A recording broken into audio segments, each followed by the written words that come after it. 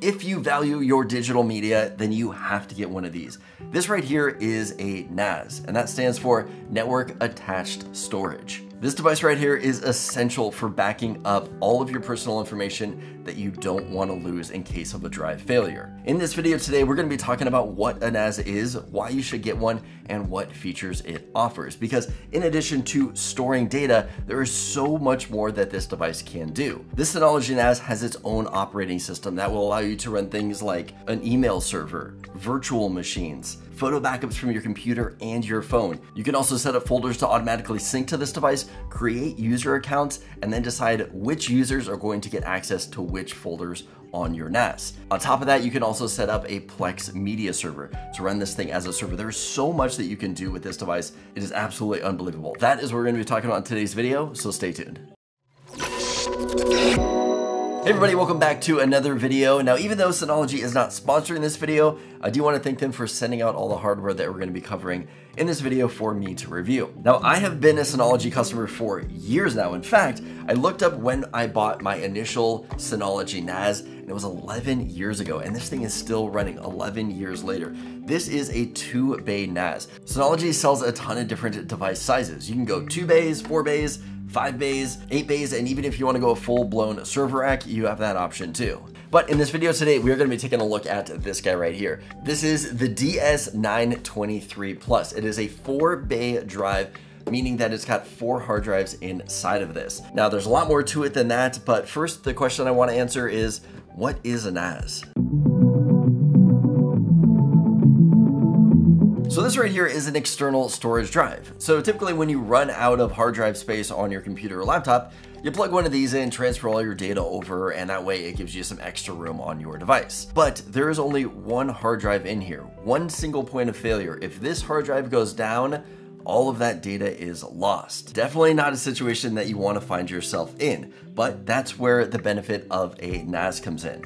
So this right here, 4-bay NAS, this thing is essentially an external hard drive, but instead of plugging into your computer, this actually plugs into your home network. So you're gonna plug this directly into your switch or your router. Now, if you're not familiar with either one of those, I did a video that talks about setting up the basics for a home network. We go through all of that stuff. I will link it up here for you guys to check out and at the end of this video, if you want a refresher or just maybe make sure that you're setting up your home network correctly. But by plugging this into your home network, that means anything that is connected to your home network, whether it's a mobile phone, multiple computers, laptops, anything connected to your home network can actually access the hard drive here. So an additional benefit to a Synology NAS is that you can access this outside of your home network too. Whether you want to access it from maybe your mobile phone or computer, say you're on a vacation, you need to get some data off of here, or you can actually set up user accounts for other people to access this device too, which is great for small business use. Now, like I mentioned at the beginning of this video, a NAS stands for Network Attached Storage. In this drive right here, I have got 4 hard drives. Now, you don't have to fill up all those drives. If you bought this right here and you just wanted to start out with filling up 2 drives in here, you could do that too. But for me, I filled everything out. We've got 4 full hard drives in here. Now, what you're gonna do when you set something like this up is you're gonna set up what's called a RAID. There are several different RAID configurations that you can do. RAID 1 is a popular one where it is going to mirror the disks in there, which is something that I had done with my 2-bay drive. I have 2 drives in here and I wanted them to mirror each other, meaning if one of the drives fails, the other drive is still there and is a backup. My setup that I did here with this 4-bay drive is I set up a RAID 5, which means that it's going to save the data across all 4 drives. Now, if one of these drives fails, I can pull it out, put a new drive in there, and the remaining 3 good drives in there will rebuild that 4th drive. Essentially, it does this by reserving about 25% of a drive for duplicate data. So for example, if I have 4 10-terabyte drives in here, I should get 40 terabytes of storage, but I'm actually only getting 30 terabytes of storage. Now that puts redundancy on all of the drives to allow one of them to fail without me actually losing any information. So why do you need a NAS? Now, for most people out there, the biggest thing that they are going to want to save is their family's digital media. So videos, pictures, anything that you have that you just cannot afford to lose, this is going to be a good place to put it. Now, I know there are a lot of other options out there as far as like Google Drives or Apple's iCloud, and there's lots of other cloud services that you can upload your stuff to keep it safe, but that stuff is going to have a monthly charge, especially if it gets too big. Now, for me, running a small business out of the house with a YouTube channel, I've got a lot of data that needs to be stored and backed up, which is why I have something like this with a 4-bay NAS. Now, this thing can get pretty expensive depending on how many drives you're going to put inside of it, and this is a great solution for a small business. If you are just going to be saving documents, folders, pictures, videos, you may not need to go as something as extreme as this one. You can always just get a 2-bay NAS.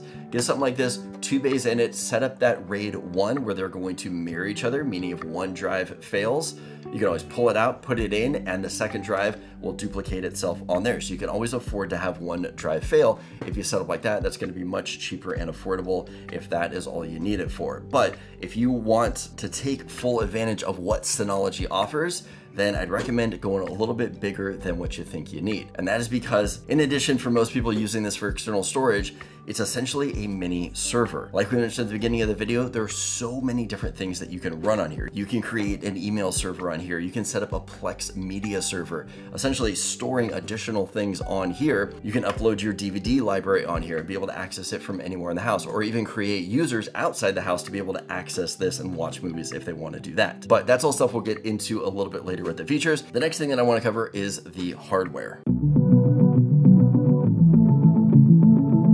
So this is a 4-bay NAS drive. We've got each of the slots right here. What you can do is to put the drives in, you're gonna lift up on the top, pull these out, and your drives will be inside here. Slide those in. Let's go ahead and get that slid in and locked in. And then we've also got a key lock right here. Here is what the keys look like to lock these guys up, so that way nobody can open up these drives. We got a power button. We have a USB 3 up here on the front. Flipping it over to the back, let's take a look right here. We've got our 2 fans. We have got dual RJ45s. These are each a gig.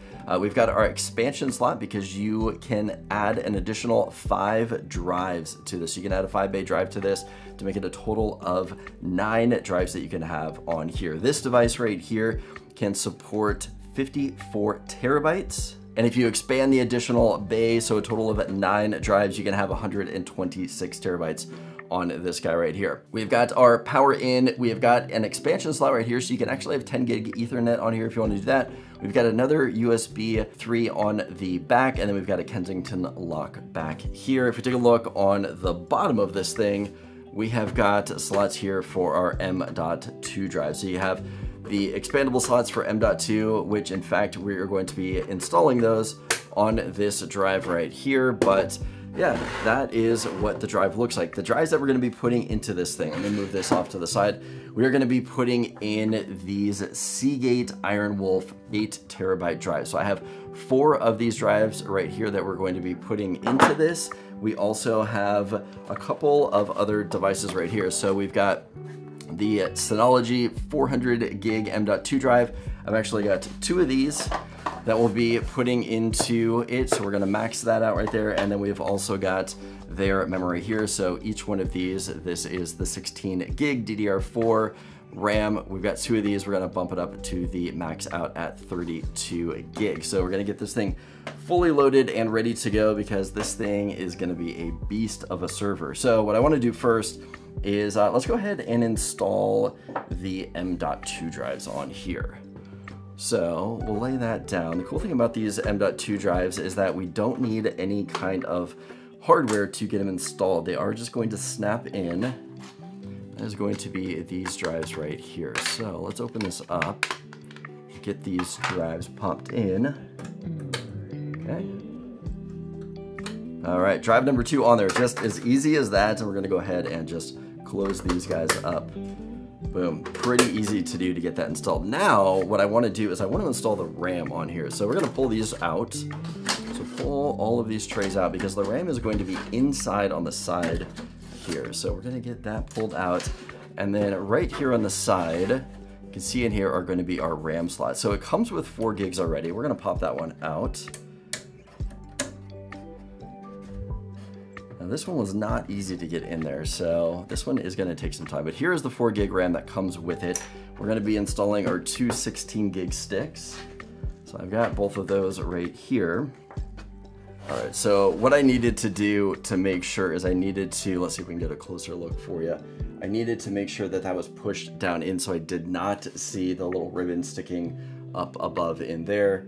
Hopefully that's a better idea. So I had to push it down in there, and now we can just push it in, snap it into place.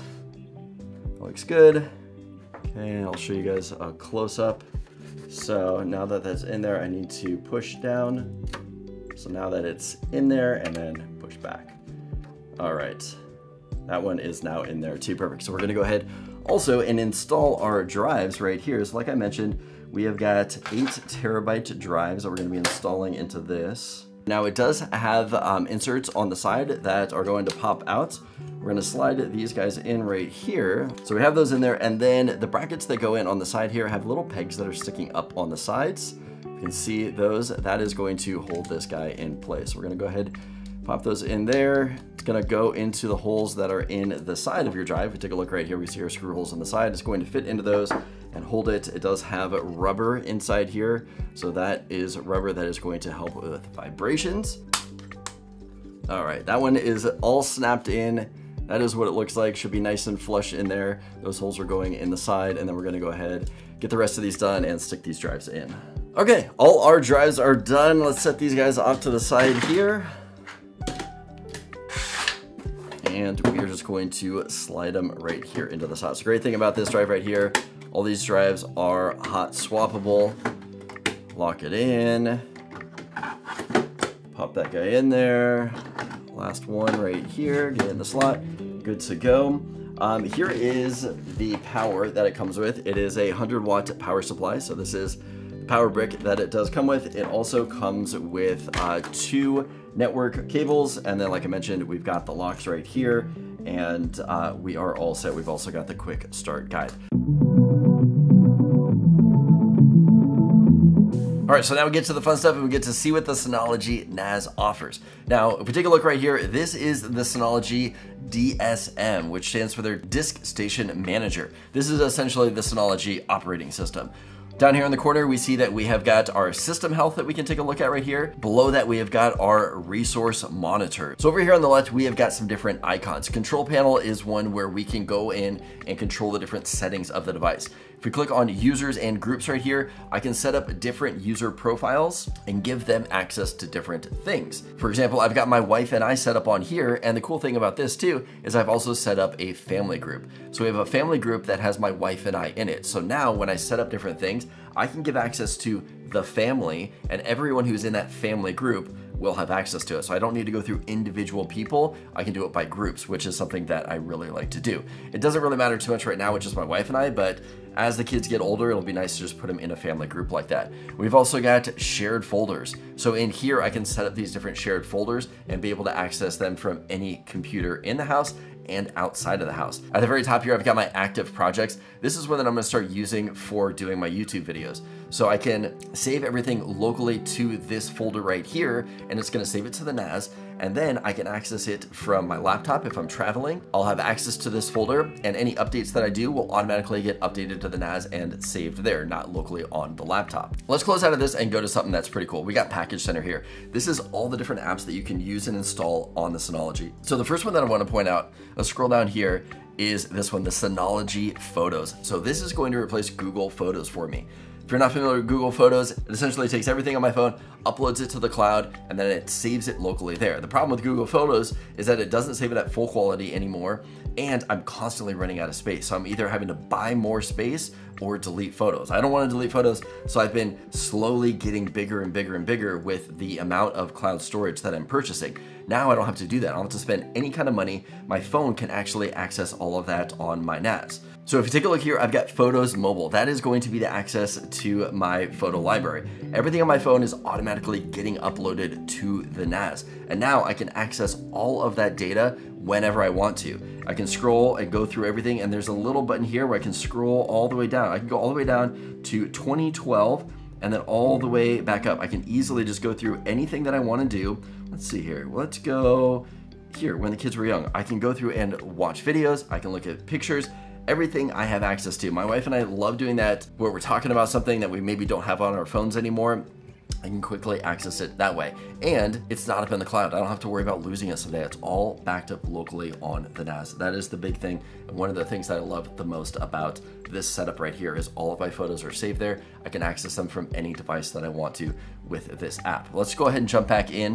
I'm gonna close out of, actually let's back out of here and take a look at some other things. I'm gonna scroll all the way to the bottom. We've got a Plex media server. So you can set this up, upload all of your DVDs that you have to this, and it's gonna give you a really cool website that you can go to and look at all of the movies that you have uploaded, that you own. Maybe you've got a giant DVD library. You can get them all on here, store them on the NAS, and access them anywhere that you are. You're gonna set up a user account, give that person a name and password, and then they go to the website, log in, they're good to go. So it can be, you know, maybe your parents or friends or anybody. You can have other people access this too if you would like to share that feature. Some other things that I wanted to point out on here, we've got virtual machines. So I do have a virtual machine set up on here that I use to open up and check all of my emails. I actually have two of them. We've got an Ubuntu one, and then I've got the Windows 10 one. I tried out Ubuntu, wasn't really a fan of it, but I run the Windows 10 one all the time. That's where I check and go through all my emails because I don't want a virus on the computer behind me like fellow YouTuber Paul Hibbert had,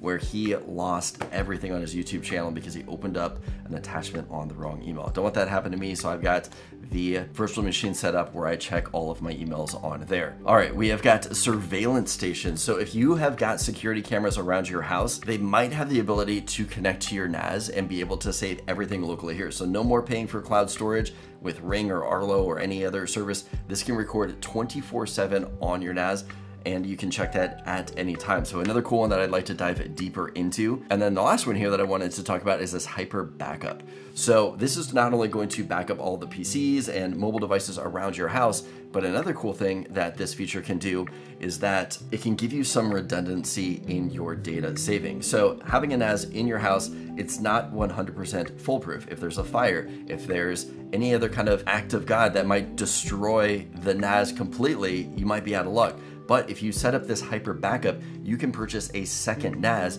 and actually link it to that second NAS that you have offsite. So for me, I actually do have two NASs. I'm gonna send one to my parents that's about an hour away, and I'm gonna set it up over there. I'm gonna set up this hyper backup, and everything that I store locally onto my NAS here in this house is automatically gonna get backed up over on the NAS at my parents' house. So I do have some redundancy in different locations, and that is all free and part of the Synology service. So I know this is a super long video. These are just some of the things that you can do with this NAS, because not only is it a data backup external hard drive solution, but like I said, it's essentially a mini server. There are so many options that you can do with this device. Maybe not things that you're using right now, but you can look to in the future. If you are a small business owner, this to me is a must-have. I would highly recommend picking up one of these devices and building it out. Well, if you guys have any questions about this Synology device, leave it in the comments below. I will do my best to answer those for you. If this video was helpful, give it a thumbs up. Let me know that you liked it. As always, don't forget to subscribe for more content like this, and I will see you guys in the next video.